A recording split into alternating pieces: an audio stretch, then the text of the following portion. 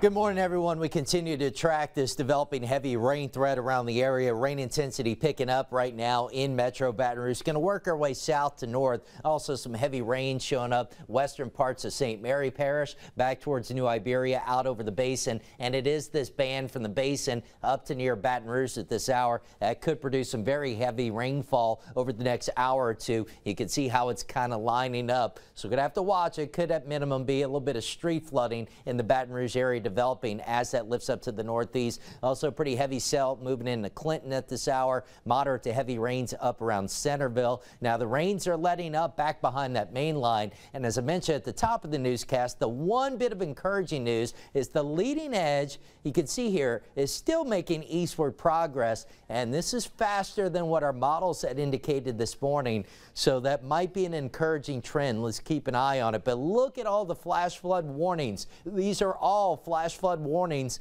that are in effect right now.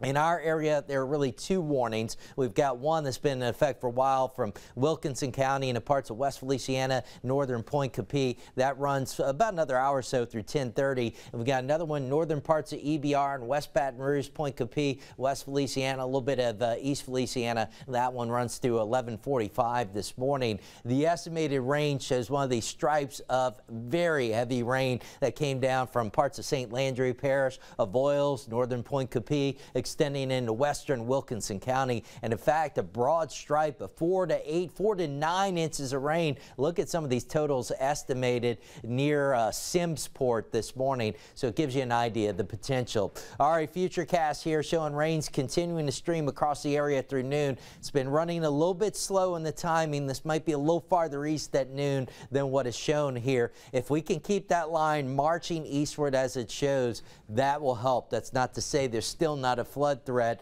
but that might prevent some of the high-end totals we were worried about earlier this morning. But there will still be more rain to come this evening. Here we are at 6 o'clock, and as we get into the night, you still see the rains developing. So even if that initial line moves on through, there will be more to come, and the heavy rain threat will continue. See how it shows the rains rolling right on into the overnight. Now, the prior run of the HRRR overnight had generated a stripe of 5 to 10 inch rains. It's come down, showing more like 2 to 5 with some pockets of 5 to 7, 5 to 8 inch rain. So still showing some big numbers, not quite as big. The graph model, though, still painting in a broad stripe of 5 to 10 inches plus.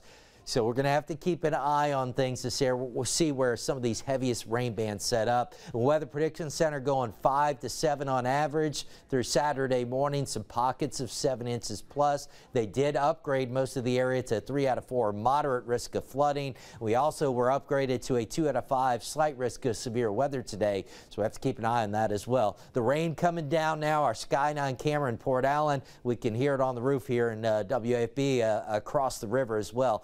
72 degrees. It is breezy. Winds out of the south at 11, gusting to 26. Temperatures dropping into the low to mid 60s where the rains are coming down. These temperatures might be a little bit on the warm side. Once the heavier rains hit, they'll start to fall. But the key takeaway is more rounds of showers and storms to come today, tonight, into at least the first part of tomorrow. So first alert weather days today and tomorrow. Still more rain Friday and early Saturday. Just don't think it's going to be quite as heavy. Most of the rain out of here by lunchtime Saturday. We're dry by Sunday and cooler, and next week looking much quieter. It's 9:19. We'll be right back with more of 9 News at 9.